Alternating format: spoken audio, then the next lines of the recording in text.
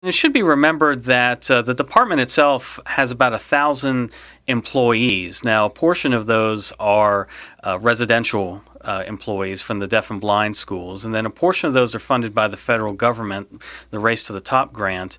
But it's a $70 million department with about 450 employees paid by the state. So we're talking about a massive enterprise.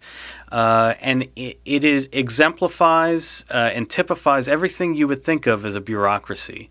And so the idea that cuts to DPI would somehow harm the classroom is just very far from reality. Yet that narrative has taken hold, and even recently that is being spun by people who are supporters of a very robust and growing Department of Public Instruction.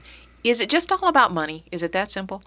It really is, and it's about power as well. The more oversight that DPI can create, the more power that they have, and the more that they can justify their existence. But you talk to some school administrators, some superintendents and principals, and ask them, will DPI help or hurt you? And in some cases they help, but the majority of individuals at the school district level find that DPI is more of a hindrance than a help.